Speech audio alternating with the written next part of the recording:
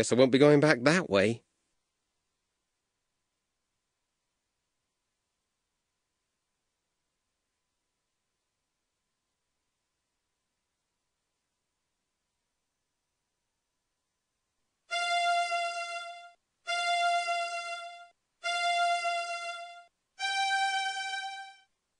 I guess that isn't a draft.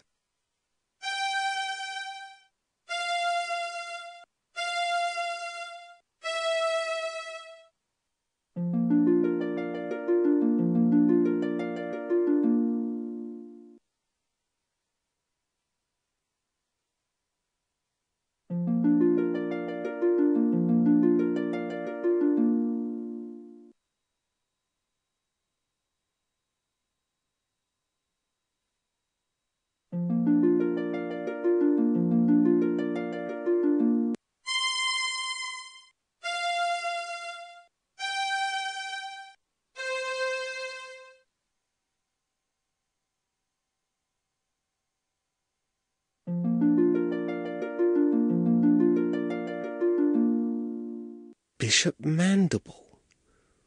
What in the world is he up to?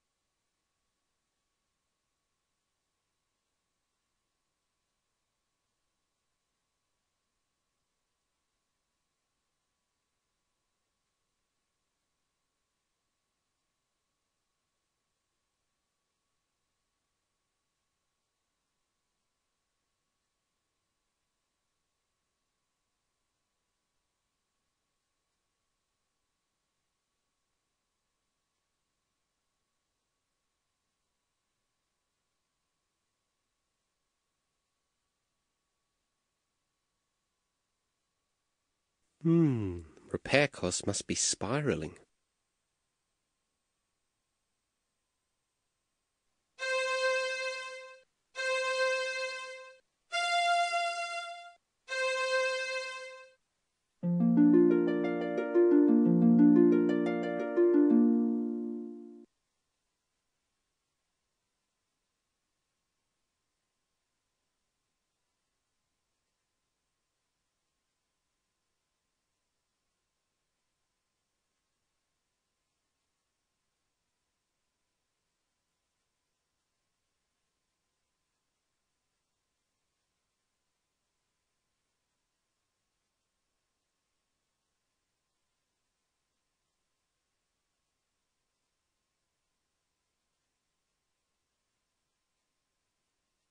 These grave markers are forged from solid bronze.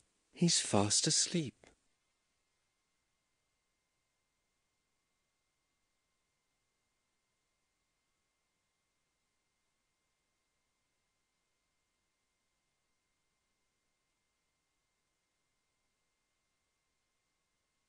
It might help to point. He's fast asleep.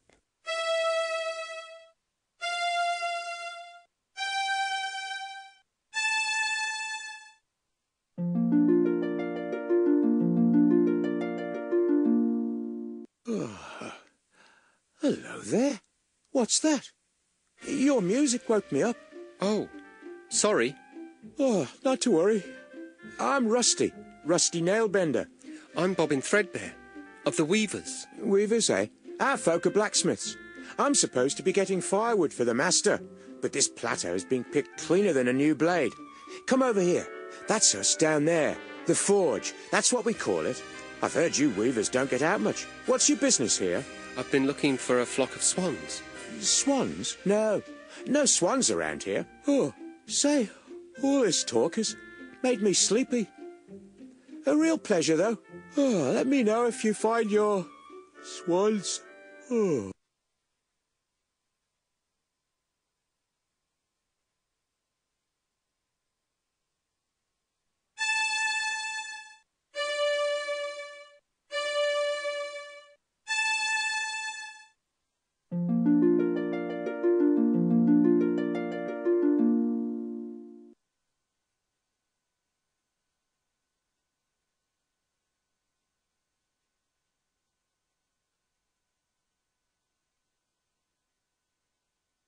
Hello, young nail-bender.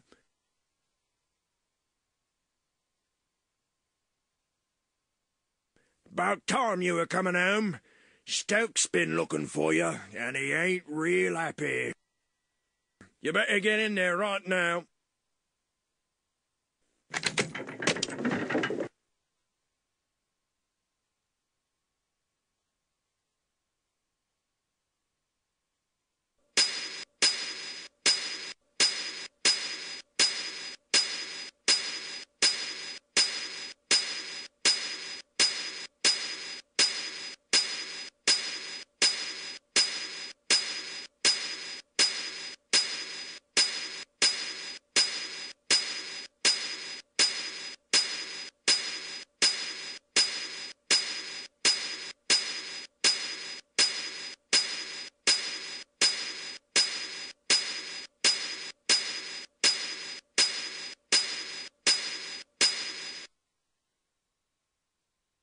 Well, it's about time, you lazy idiot. I sent you out 4 hours ago for firewood, and you bring me back one scrawny stick. If your father weren't the foreman, I'd toss you in the furnace. You're just like the youths downstairs with the bishop right now. If that fire goes out and the cleric's swords don't get done... I'm sorry, I had a bit of trouble. Perhaps you'd like to offer your confessions to the bishop in person. I'd be happy to arrange it. Now give me that stick. I'm done dealing with the likes of you, nail-bender. I'll be back, and you'd better hope the furnace doesn't go out. What a mess. I can't do anything without my distaff. That straw looks awfully comfortable, though.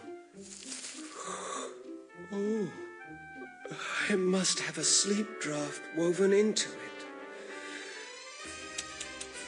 Imagine frightening a poor defenceless old thing like me. Caw. Well, I may not be much good with fire, love, but I still enjoy the taste of tender, firm young meat. One blasted stick of wood left, curse that lad. 10,000 swords to forge, and the furnace is about as cold as my chances for promotion. I don't believe this. Real nice of that Weaver kid. Just wait until his turn comes. I'll be waiting for him on the outside. Oh dear, that means trouble. If Elder Atropos saw his staff treated so, he'd have something to say about it. You could be sure of that. Careful now, old bird. Let's not singe the feathers.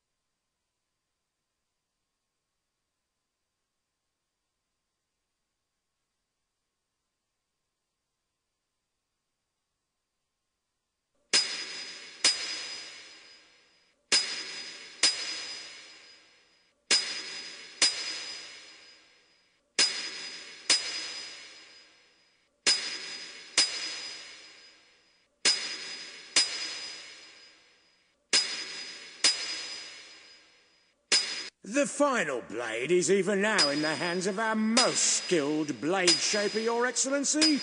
How's it coming there, edgewise? I'm just putting the edge on the last sword, sir. Good to hear it. No slacking off now. Let's get it finished. You share with me a historic moment, Foreman. The forging of the 10,000th sword marks the end of our preparations. How much longer must I wait? The steel will ring out its final defeat, sir. Not much longer now. Very good then. Carry on!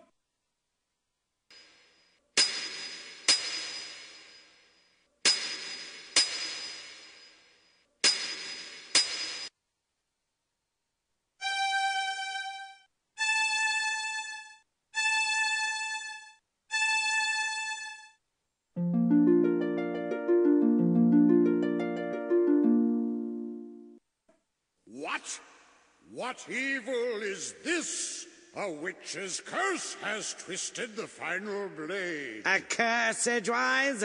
I think not. It would take more than a mere witch's curse to ruin my plans. You there! Could it be that this little prank is of your doing? Yes? Well then, I would be honored to have you as my guest at the cathedral. I know some other curses that may amuse you.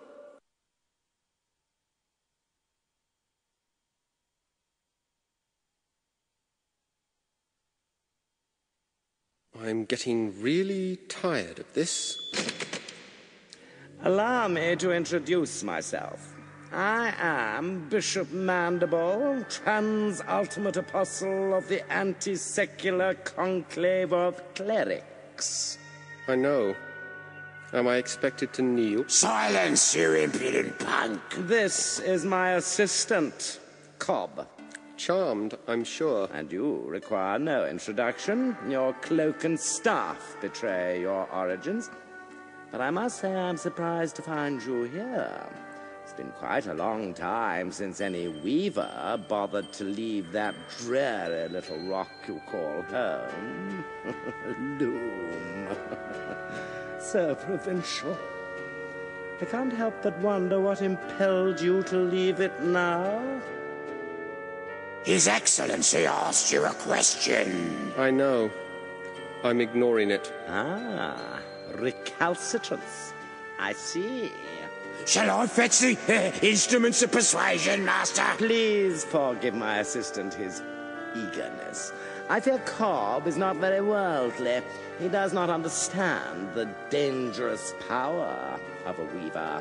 Dangerous? Your Reverence, him? Quite dangerous indeed, my dear Cobb. In fact, he could burst this flimsy iron cage open with hardly a second thought. That's impossible, most exalted one. I inspect the locks personally every fortnight. Observe and learn, then, for even now your prisoner plans his escape.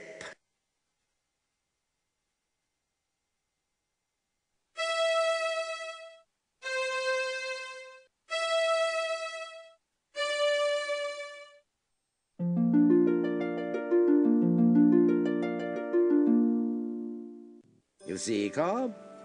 An elusive breed, these weavers.